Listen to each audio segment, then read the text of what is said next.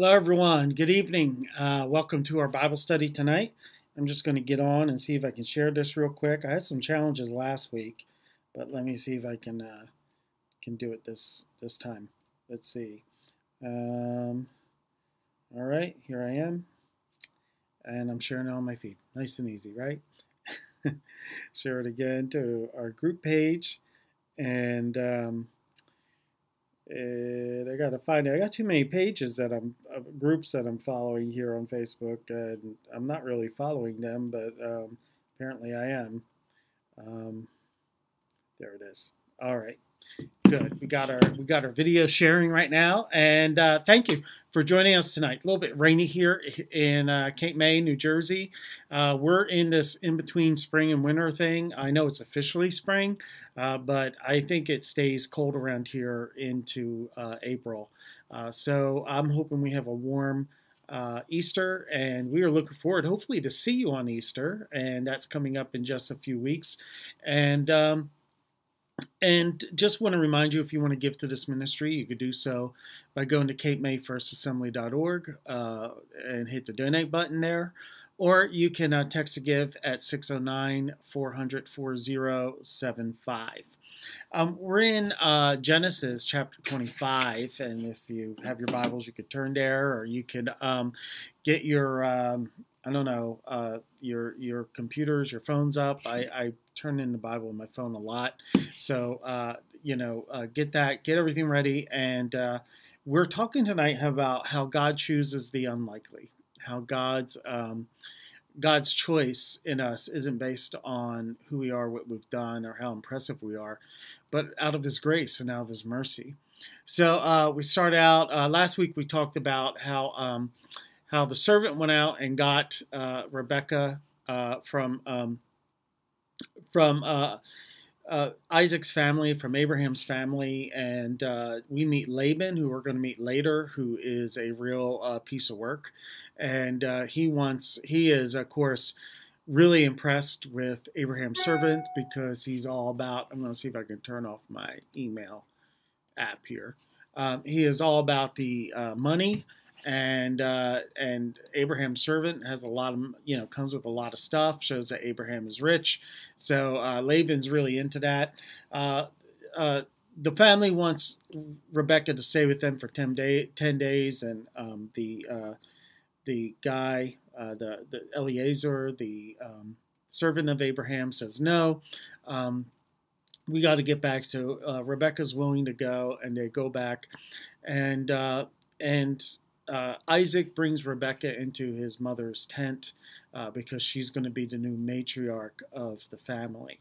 And so it comes into chapter 25. We have a few interesting things here in the beginning. And the first thing is, starting with verse 1, it says, Abraham, and I apologize tonight, I don't have a PowerPoint, so just kind of follow along, but you are welcome to ask your questions and ask anything you want, put in the comments, and I am able to see them. And so if you join, just please say hi. If you're watching right now, let us know that you're watching just by putting a little comment in the comment sections. Just say hi, or if you have a question. It says, Abraham had taken another wife whose name was Keturah, and she bore him, and I'm not going to read all these names, but she bore him 6 sons. And then it goes into the genealogies of some of these sons. And it says, all the sons of Keturah, Abraham, these are all the sons of Keturah. And it says, Abraham gave everything he owned to Isaac. But Abraham gave gifts to his sons and concubines, and while they were still alive, he sent them eastward, away from his son Isaac, to the land of the east. And in verse 7 it says, the length of Abraham's life was 175 years. So a little bit debate here among some scholars, and it's not really a big deal either way. There's not some major theological thing here. Is that this could be that after Sarah died, Abraham took on another wife and had 6 sons with her. That would be amazing because Abraham was well over 100 years old when Sarah died. He was probably around 120, somewhere around there. So that's possible. The other possibility is that Abraham took on another wife while Sarah was alive, and that's a possibility as well, because we don't really know. But we do know that Abraham kept Isaac as the promised child because that's what God had said to him. And so he sends the other sons away from Isaac. And apparently, even to Ishmael, it says that he gave gifts. So we see earlier that Ishmael is just sent away. But perhaps later on, gifts were sent to Ishmael. Some sort of support was sent, perhaps. But we're going to find that Ishmael, in this chapter, Ishmael becomes a great nation. So we move on. And it's really the end of this chapter I want to spend some time on. Verse 7 says, the length of Abraham's life was 175 years. So we're seeing in the Old Testament that the number that people are living is going down. Moses later on will say in a psalm that men live 70 years, 80 if they're lucky. And so what's interesting about that is Moses lived to 120. Moses outlived apparently most of the people of his time, according to him. But we see these ages starting to go down now. We're seeing them coming into a normal sort of lifespan. But Abraham lives 175 years. He says, took his last breath, and he died at a good old age and contented. He was gathered to his people. His son Isaac and Ishmael buried him in a cave. This was the field Abraham brought from the Hittites. Abraham was buried there with his wife Sarah. After Abraham's death, God blessed Isaac, who lived near Beer Lahai-roi. I gotta look that up. I got a book that looks up part of words in the Bible that helps you pronounce them. So a couple things here. Isaac and Ishmael come back together to bury their father. They weren't two people that got along very well, but they come back together for this. Abraham's buried next to Sarah, but this is an interesting statement here. It says that Abraham was gathered to his people. Now, any of you have been in college and you've taken maybe an Old Testament survey class or any sort of secular or liberal-leaning school, or not always liberal-leaning schools, even some conservative. When I say conservative, I'm not talking about the political stuff. I'm not talking about politically conservative, politically liberal. I'm not talking about that. I don't know why it's the same term we use for how people interpret the Bible. Do you interpret the Bible as a conservative scholar, or do you interpret the Bible as a liberal scholar? So the differences would be like this. One side would say we take what the Bible says seriously, and when we say literal interpretation, we're not saying that everything in the Bible is literal. We're saying that when you see language that's allegorical, you take it as allegory, but you let the text just kind of say what it says. Liberal theologians would be more loose with the scripture. There would be more textual criticism. They would question a lot of, for instance, they would say, well, this idea developed later because it looks like a Greek idea, or it looks like, so when you're looking at the more liberal side, if you're going to the average college, you probably get the more liberal side of the Bible, which is kind of the way you would interpret the mythology, the Greek mythology. That's the way they would look at it. Whereas we would say, okay, these stories are real, they have meaning, so we take it seriously. So having said all that, the more liberal side, or even some conservative side, on the conservative side would say that the idea of life after death, the idea of the resurrection, didn't develop until later on. In fact, many scholars believe that the very idea of life after death didn't develop until the Babylonian captivity, which would have been about 500 years BC. They would say early on in the scripture, in this time, there wasn't a doctrine or a thought of resurrection, and I think this scripture, like other scriptures, we can go back to Genesis chapter 5, and it says Enoch didn't die because the Lord took him. We also talked about Sarah's death and how they laid her body in a tomb and how they were so careful. They didn't just burn it. So there's the idea of the resurrection there because they were concerned about what to do with the bodies. And here is this phrase: Abraham was old and contented, and he was gathered to his people. Now that's a very interesting statement because if there wasn't a belief in the resurrection, they would have just said he died or he was laid to rest next to Sarah.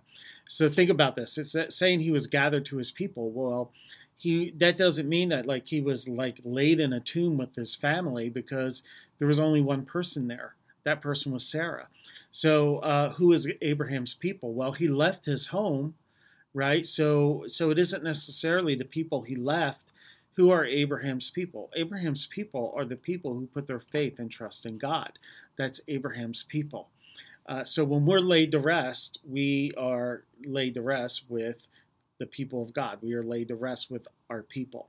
So I think this scripture really shows us that there is a belief early on, even a thread all throughout scripture of the resurrection, the belief in the resurrection.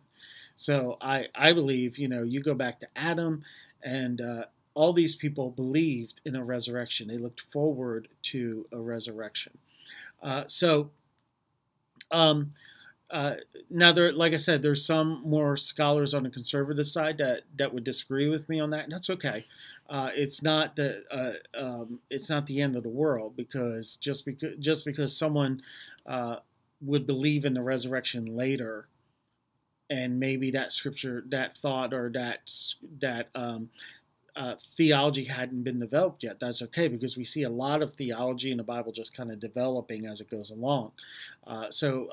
For instance, when we talk about the seed coming, they didn't know when the seed was going to come. So now I gotta, you know what? That's weird because I don't have my app on for messages, but they're still coming through. So we'll just have to deal with it. I don't know if you could hear that. See that big beep, coming through, and it wasn't even an important text. If you want to get in touch with me, don't text me. Make a put a comment on. If you're watching this on Facebook, some of you will be watching it on YouTube, and some of you will be watching it on our website. But feel free to leave a comment there as well. So I believe early on there was this belief in the resurrection. And I think that's really key, because these people lived their lives, put their faith in God, and they looked forward to a day that was coming when they would be raised from the dead. And it says when they were gathered with their people, I think it gives us an idea that the spirit does leave the body and go to a better place. We don't go into a soul sleep, but we go into the place where God is. We are with him. This is a great hope for us, because death is not the end. And to see it this early in Scripture shows us that this wasn't some wild idea that just came up later on. This was part of the earliest followers. Then we go down to Ishmael's family records here. And I'm not going to read all this, but it shows us something, because we see that Ishmael is the father of 12 tribes, or 12 groups of people. This scripture says 12 nations. God, you could say leaders, settlements, encampments, but God said 12 leaders are going to come out of Ishmael. And so we see the fulfillment of this. We see, we talked about Abraham being the father of nations. Well, we know that is ultimately through Christ. But we also see here, which is really, really interesting, is we see this fulfillment even in Abraham's life, because Abraham has Isaac, he has Ishmael, and he has these other 6 sons, and all of them are fathers of nations. And so we see the fulfillment of God's promise. We see the fulfillment of God's promise to Hagar, Ishmael's mother, who said that 12 nations would come out of Ishmael. And then we see this in the genealogy. We see the fulfillment of God's promise. So when you're seeing genealogies in the Bible, you're usually seeing either the fulfillment of God's promise, or you're seeing them looking for the seed that's going to come, the promise that's going to come. And that's why the genealogies are important. When you're reading the Bible, I'm not saying you have to read over each name, but when you're wondering why are they there, it's because the writer is trying to show you how God is working his promises through generation to generation, and his promises are coming true. And that's the point of all the genealogies and everything. So now we get down to verse 19. It says, these are the records of Isaac, the son of Abraham. Abraham fathered Isaac.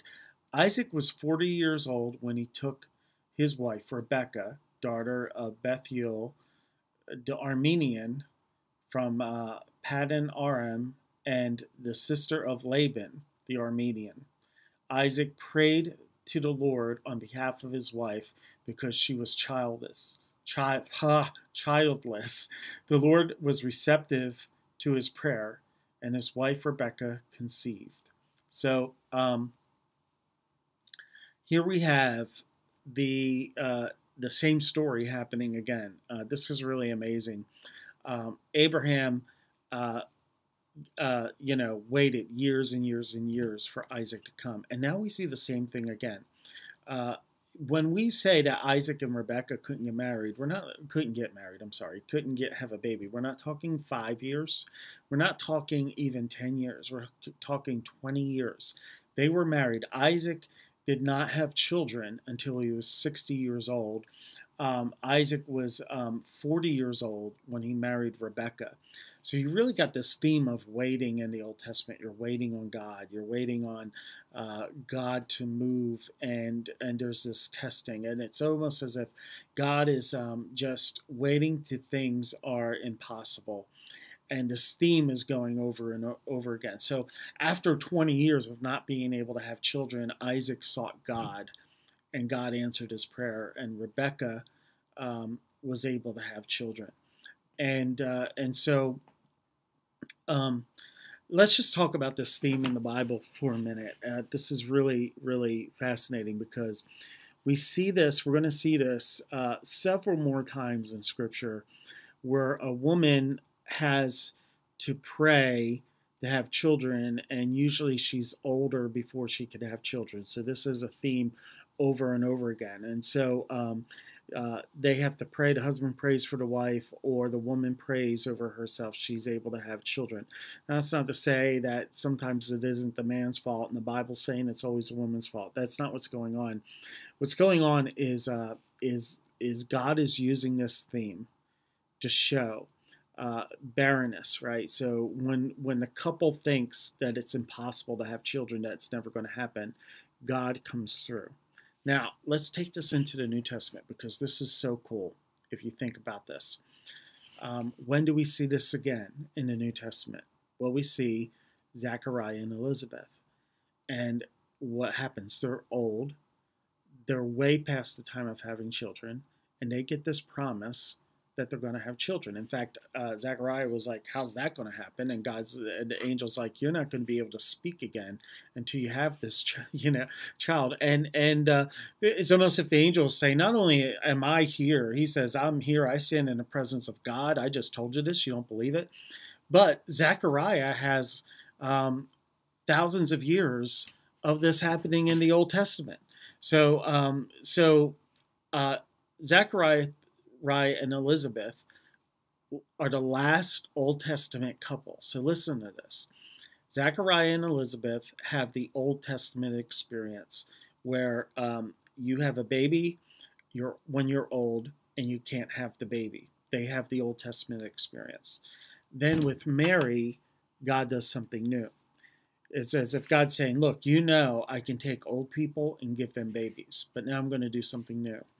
Now a young virgin, a woman who's never been with a man at all, is going to have a baby, is going to have a child.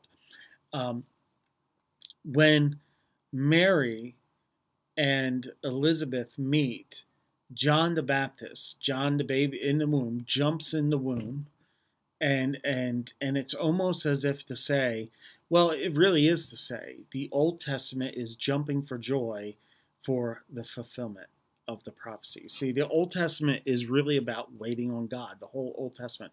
When's the promise going to come? Well, when John the Baptist meets Jesus, they're both in the womb. John the Baptist, the baby jumps because the waiting time is over. And now the fulfillment has come.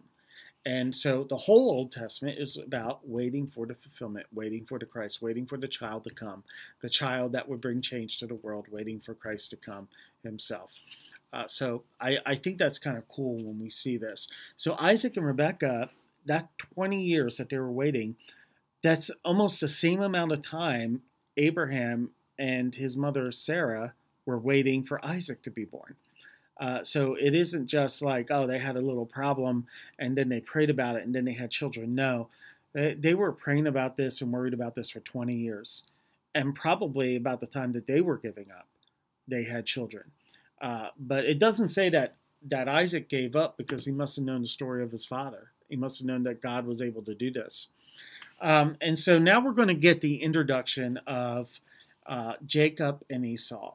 And it says, but the children inside her struggled with each other and said, why is this happening to me? So she went to inquire of the Lord, and the Lord said to her, 2 nations are in your womb. 2 peoples will come from you and will be separated. I got this thing in the way here. Okay. And will be separated. One people will be stronger than the other. The older will serve the younger. And when the time came to give birth, there were indeed twins in her womb. The first came out red looking, covered with hair, like a fur coat, and they named him Esau. After this, his brother came out, grasping Esau's heel with his hand, so he was named Jacob. Isaac was 60 years old when they were born. So what's happening right away in Sarah's womb? The babies are prophesying to her. They're telling her what's going to happen. And so Rebecca isn't just like having symptoms like, oh, the babies are moving around. They were really fighting in the womb. They were really struggling with each other. And when the babies are born, Esau's coming out first, but Jacob's grasping his heel. He's as if, even as a baby, he's trying to supplant Esau. And we're going to see that as they grow, Jacob and Esau will be at odds with each other. And God says here that there are 2 nations. One will be stronger than the other, and the older will serve the younger. And this is one of the great mysteries of God. Here's the thing. Here's the thing that's going to bother you, that bothers me, that bothers all of us. This doesn't say that God looked at Jacob and said, Jacob has something inside of him that's special. Jacob is obviously the one that is more righteous. In fact, when we look at Jacob and Esau, what we're going to find is there are times when Esau looks more righteous than Jacob. Neither of them are winners, really, but Esau is just living his life, but Jacob's supplanting him all the time. Jacob's name means heel. It also could be a phrase for grasping to heel, but it also could be a phrase that means deceiver. And Jacob was a deceiver his whole life. And we're going to see that God chose Jacob not because of any good that was in him, but God chose Jacob because in his wisdom he chose Jacob.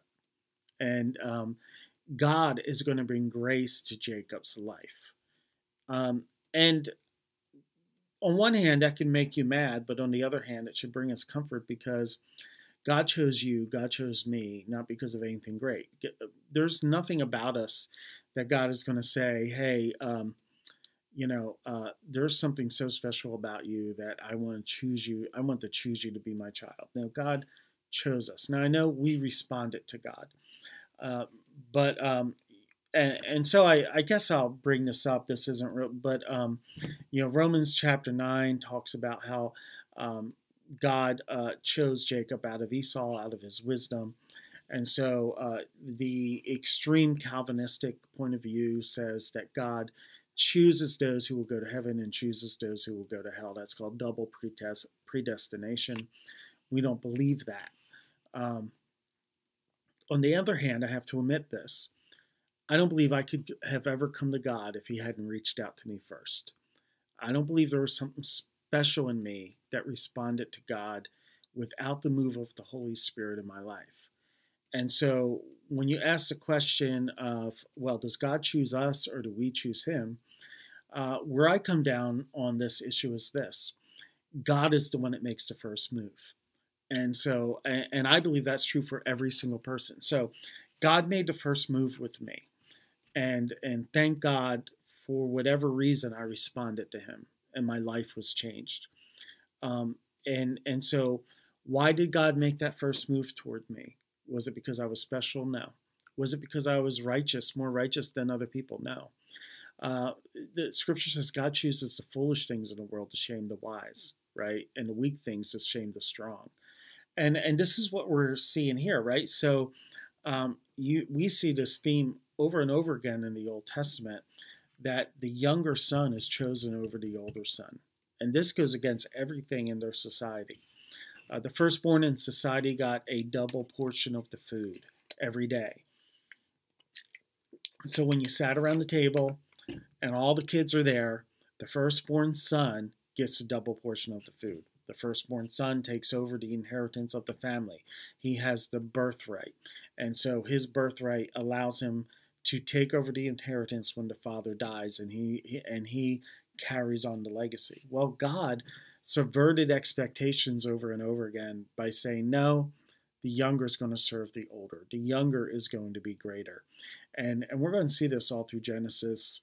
We're going to see it with Joseph's sons. We're going to see how God, even in his wisdom, he chooses those who are not the greatest. And I think that's just a great theme. So how do we get chosen by God? By not being the greatest, by not being the best, by humbling ourselves, by coming to him and being honest with who we are and what he has done, and who he is and what he has done in our lives. So we're going to see, as we get into the story of Jacob and Esau, we're going to see some deception. We're going to see some fighting. We're going to see some sibling rivalry. We're going to see some really interesting stuff. But let me leave you with this thought today. You may feel like you're not that talented. You're not that special. You may feel like that God chooses the most talented, the best looking. Well, look at me. I'm not any of those things. And I would say to you today that God doesn't choose us. Even if we are those things, God isn't impressed with that. God chooses us out of his love and his mercy. And so even though I responded to him and you responded to him, I can't say, well, it's because of my great response to God that God chose me. No, God chose me because he loved me. God chose me because he's called out to me. And thankfully, for whatever reason, I responded to him. And for whatever reason, he responded to you. And so God calls all people to himself. Christ died for all people. And so we come to him not by being the wisest, the greatest, the best, but by humbling ourselves and being just being who we are with all of our flaws.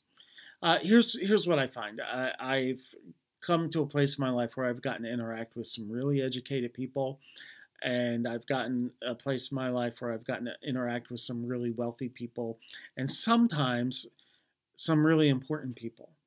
And I can tell you this, they got the same problems. They got the exact same problems as you and I do.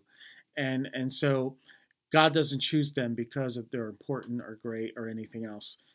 God chooses them because he loves them. God chose you. God chose me because he loves us. And so there isn't anything about education that makes a person less insecure. There isn't anything about wealth that makes a person feel better about themselves. In the end, we all need Jesus. We all need Christ. Hey, Shirley, it's great to see you. Let me just put you up here. And okay, I don't know what that is. So thanks for joining us today, and I hope you're doing well. So let me leave you in prayer. Next week, we'll get into the end of 25. We're going to talk about the birthright story, and it's going to be really, really cool. Father, we just come before you today, and we thank you for your goodness, your mercy, your grace to us. We don't deserve to be chosen by you. We don't deserve to have your grace and mercy in our lives, but you have chosen us, and you have called us to yourself. And so, Lord, we pray you awaken our hearts to you today. And Lord, we want to know you, because you've loved us so much. And Father, we just give you thanks and praise today. In the mighty name of Jesus, we pray. Amen. Well, we look forward to seeing you Sunday morning at 9:45 here on Facebook Live, 10:30 in person, and also next week, next Wednesday here at 7 o'clock. God bless you guys tonight, and we look forward to seeing you later on Sunday. See you later.